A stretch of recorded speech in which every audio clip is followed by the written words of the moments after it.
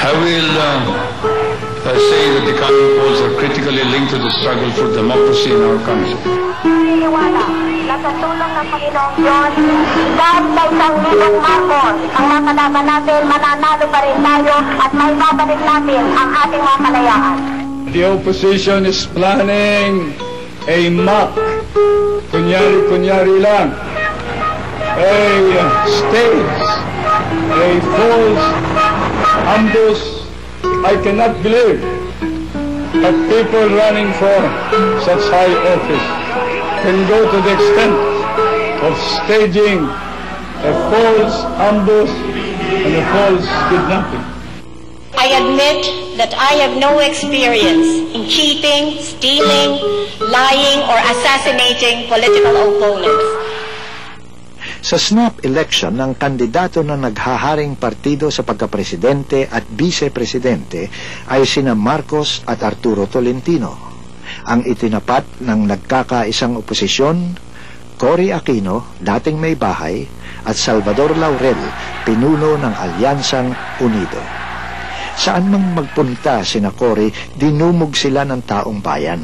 Isang palatandaan na lumalawak at lumalakas ang damdamin laban sa batas militar.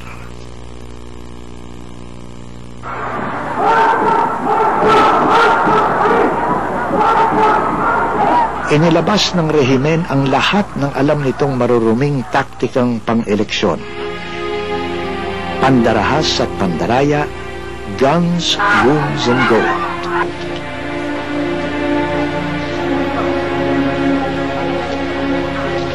Sa bilangan ng boto, pati ang mga computer ng Commission on Elections ay hinokus-pokus. Nang mag-walk-out bilang protesta ang mga computer technicians, itinuloy sa batasang pambansa ang bilangan ng boto. Sa kabila ng pagsalungat ng mga oposisyonistang mambabatas, ipinahayag ng mayorya sa batasan ang pagwawagi ni Marcos at Tolentino. Nakita ng Reform the Armed Forces Movement ang pagkakataon para kumilos laban kay Marcos.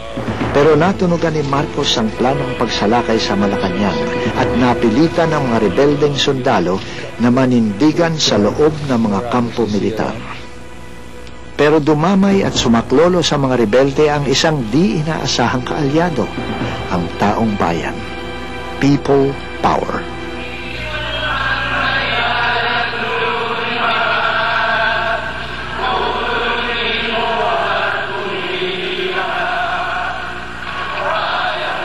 I appeal to the civilians to stay calm.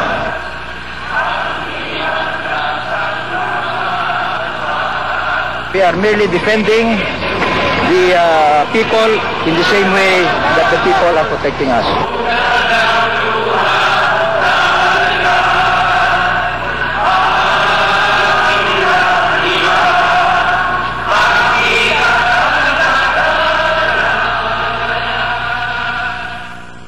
This is a small matter which we have control of.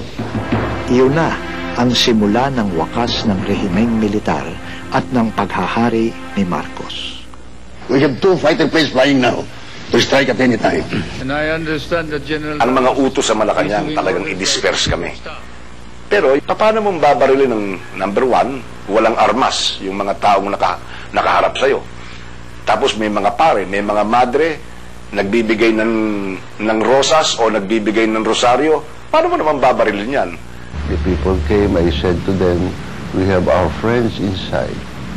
I don't like them to die because President Marcos said that within 24 hours hindi sila mag-surrender, we will have to execute them. So we have to do something to help them. And that is why the people came.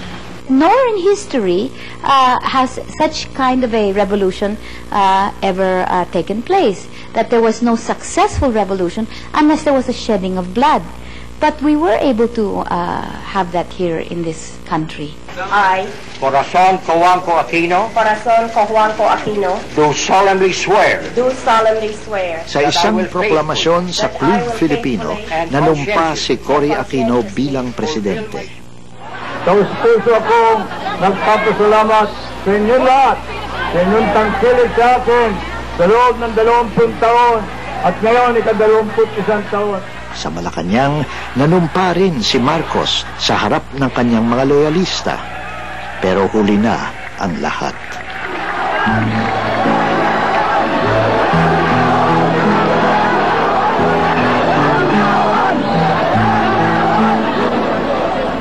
Sa ika-4 na araw ng People Power, nagkakandarapang tumakas sa Malacanang si Marcos, ang kanyang pamilya at ang kanilang malalapit na tauhan. Dinala sila sa Hawaii sakay ng mga helicopter at eroplano ng Estados Unidos. There has never been a single dictator in history that has lived forever. And so I tell Mr. Marcos, study the lessons of history before it is too late.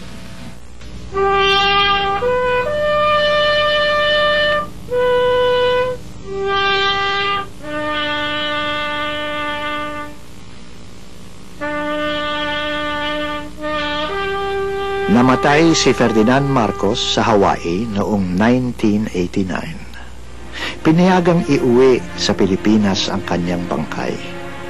Pero hanggang ngayon ay hindi pa ito naililibing. Hindi pa rin naililibing ang mga labi ng batas militar. Patuloy nitong minumulto ang sambayanang Pilipino.